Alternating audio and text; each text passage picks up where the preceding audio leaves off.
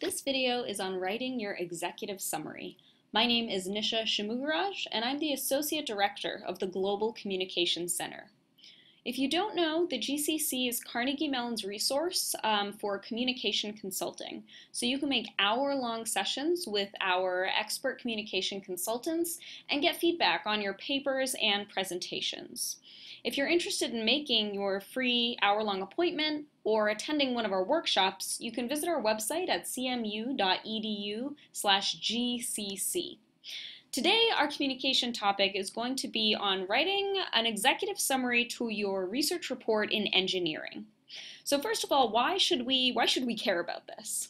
Well, a recent study, a nationwide study, suggested that communication skills are one of the most important career readiness competencies of recent graduates who are seeking employment. Unfortunately, only 40% of recent grads were rated as having acceptable communication skills by employers. This is a particularly important problem for engineers.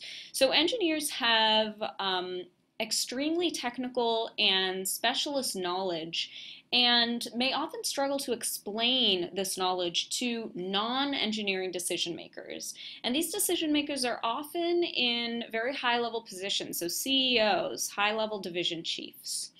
Those engineers who can do this communication of their knowledge to a non-specialist are the ones who are more likely to be valuable to their organizations and more likely to get promoted to a higher level position themselves. So one way that as an engineer you can convey quickly that you have effective communication skills, and you can even showcase these skills, is through an executive summary. So that is the focus of our video today. So first of all, what is an executive summary? So an executive summary is a one-page document most of the time. Now, this is a one-page summary that condenses your much longer research report into a brief summary that explains and interprets your most important findings for a non-technical audience. Now, your audience is not just non-technical, but we want to consider your audience as an important, very busy executive who not only is very busy, but needs to make a decision simply based on your executive summary. So based on your report, they need to make a decision. So you have probably written an analogous summary in academic texts in the form of an abstract. So an abstract is essentially oftentimes a one-paragraph overview of your academic research report. The executive summary is the same thing, simply used in industry, so in business. And it doesn't have to be one paragraph. They are, as I said, most often about one page. But again, the purpose of this report is for you, the purpose of this executive summary, rather, is for you to have this in addition to your report and have your executive quickly read this summary and understand what your report is about, what the main takeaways from your report are, and what they should do to act on that information. So this executive summary is a surrogate, a replacement, if need be, for your entire report. And where the executive has questions, wants further detail, then they can visit your report to find that information. So I have said that these are one page, and that is the case most of the time. However, an executive summary might be somewhat shorter or longer depending on your total report length. So for instance, if you have a 100-page report, your executive summary may be a little bit longer. So this is a brief overview of what an executive summary is, but how do you write one effectively? So I want to talk about two overall best practices for writing your executive summary. Putting information where your busy reader expects to find it, and then interpreting your evidence for a busy reader. So interestingly, both of these things do not just apply to executive summaries. Most effective communication will actually do these things, regardless of what you are writing. But we're going to see how these two things apply to an executive summary. So first of all, putting information where your busy reader expects to find it.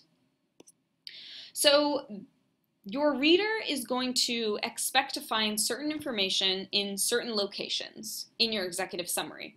But that's actually going to depend on what type of research that you are doing. So there's actually two main types of engineering research: experimental and then problem solution evaluation research. I might just call it problem solution for brevity's sake. So experimental research is often called basic research. So this is research that's often done in the natural sciences that is oftentimes testing a hypothesis. So you are maybe controlling and manipulating variables to test a hypothesis to see how the world works or explore a certain phenomenon. So for instance, what is the exact mechanism causing the fishhook effect for particle separation, for instance? Now, problem solution work is similar but has an important distinction. So problem solution work is focused on a problem. So it's focused on a problem in the real world or in your field, and you are attempting to find a solution or at least start to chip away at a solution. So for instance, can we improve fault analysis in reactors with support vector machines? So being able to do fault analysis in a reactor and having inefficient or inaccurate fault analysis, that is a really important real-world problem. Your research then is trying to solve that problem. Now, depending on what type of research that you are doing, and think for a minute as I'm talking what type of research your work falls into. So depending on what type of research you're doing, you are going to have a different expected or conventional structure for your executive summary. So experimental research most often uses what is called the IMRAD structure. And IMRAD just stands for Introduction, Methods, Results, and Discussion.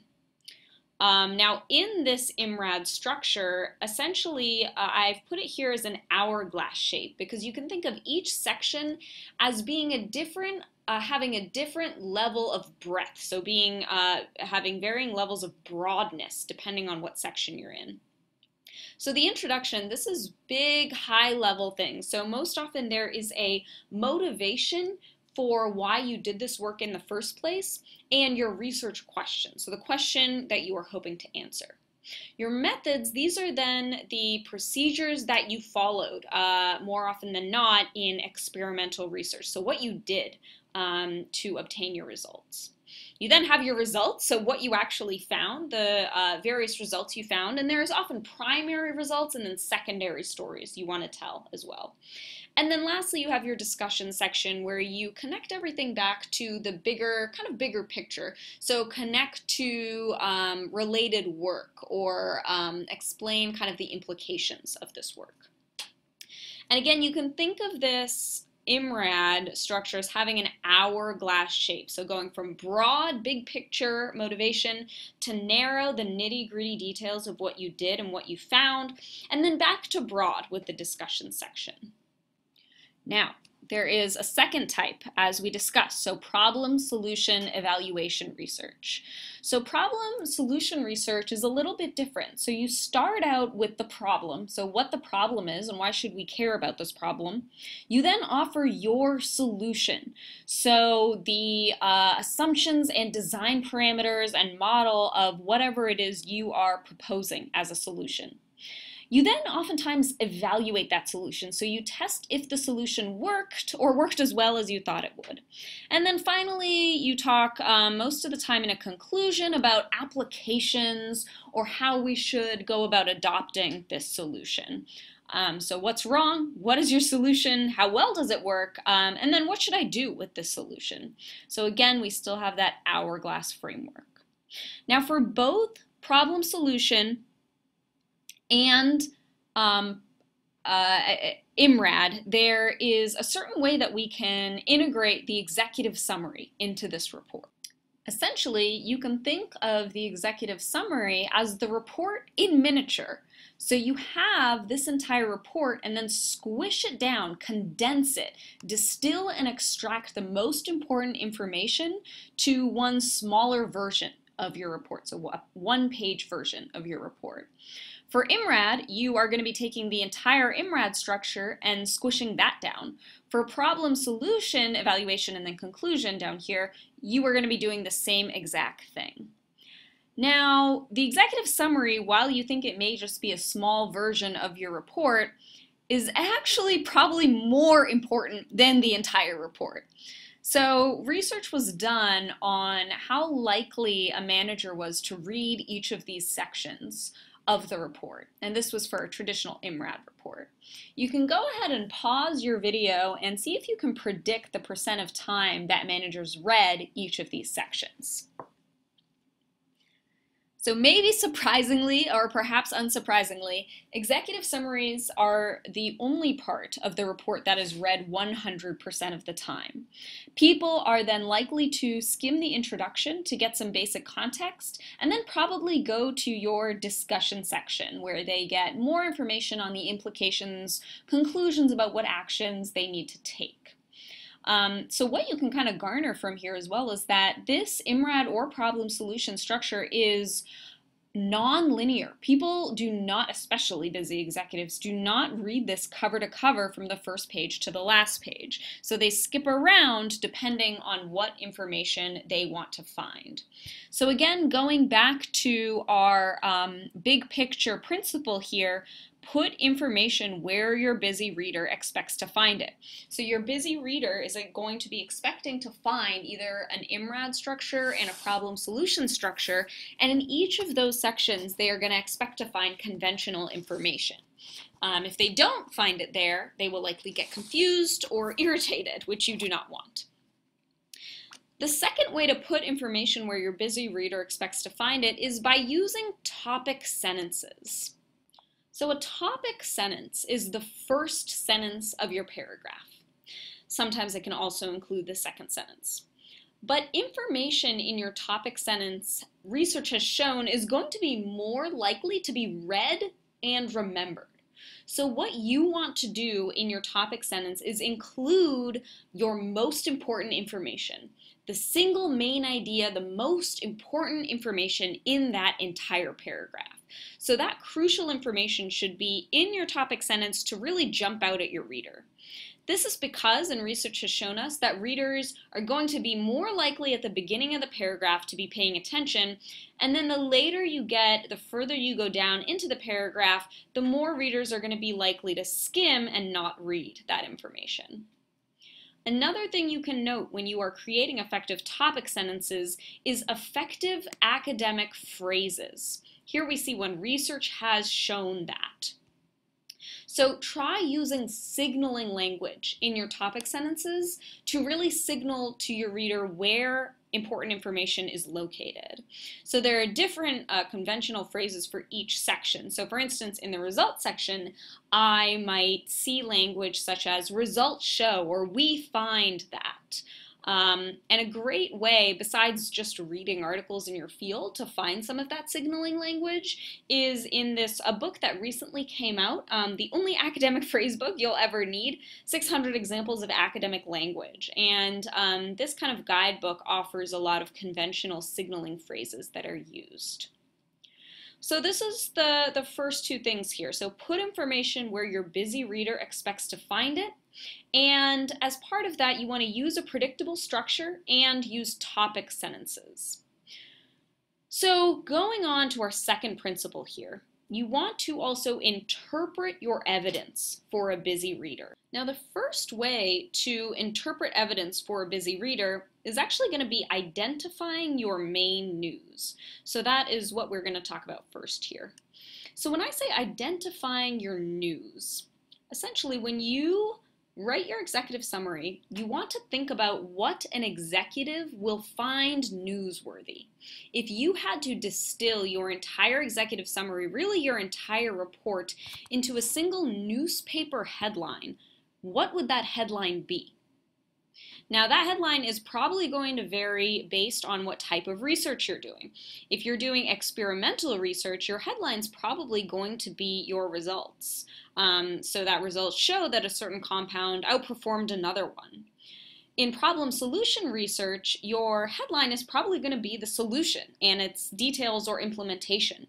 So for instance, a novel model for adaptive traffic signalization is proposed to reduce urban traffic during rush hour. So this is very, very important. To interpret that evidence for your reader, you want to just not only present the various numbers that you found, but also interpret that into a takeaway. So give your reader a bottom line newspaper headline. However, you want to make sure that you're balancing that interpretation with precision that your reader is going to want and expect. So despite the fact that your manager or executive may be a non-specialist, they still have fairly rigorous and stringent standards of expectations in terms of the legwork they've expected you to do. So what you want to make sure to do, especially in an engineering context, is to put that evidence into context by using precise comparisons. So here's our before example. The internal rate of return for the proposed plan is lower than the baseline. Okay, as an executive, I'd be like, all right, what was the baseline? Was the baseline already good? Was the baseline bad? How much better was the proposed plan? Was it 99% better, or was it 1% better? So if we look at our revised example, so our economic analysis found that the IRI was 4.3% compared to the 3.26 of the proposed plan, suggesting that the baseline is actually more attractive. This is wonderful, and it does both of the principles I've just talked about. It interprets your evidence into a bottom line takeaway, into kind of a newspaper headline. It also balances that broad high-level strokes with the precision and comparisons that I need to make a decision. So this is our content for you today.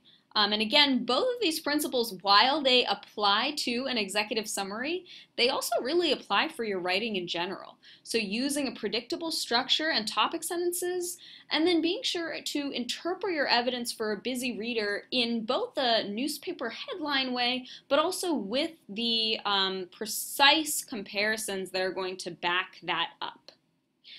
Now, what I want to do is actually take a look at a few examples. So go ahead and pull up the handout that is attached to this this video.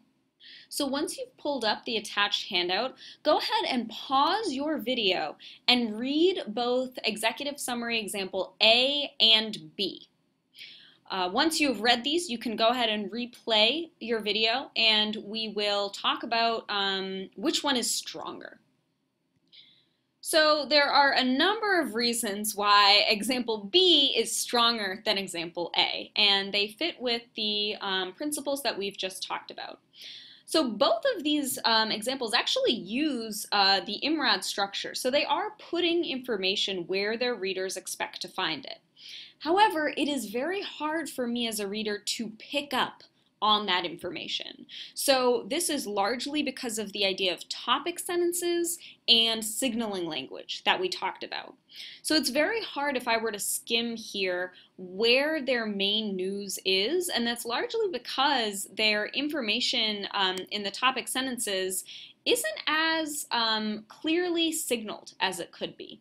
If we look at example B, we see important information in good locations. So we see this report compares this traditional one to this new one that they're trying. This report also investigates these certain effects, which in example A, it was hard to tell what their research question actually was. I could not even tell that they had two research aims. We then clearly see their methods here. We use this plant as our baseline, and we determine cost estimates by investigating this. We also see their results clearly signaled. Our results contradict this theory, and we found this. Our economic analyses found this. Again, in example A, it is actually very hard to figure out what their main results are, their main newspaper headline. And here, this is actually the weak example that we saw in our presentation. And in this example, we see that strong example with precise figures and clear comparisons.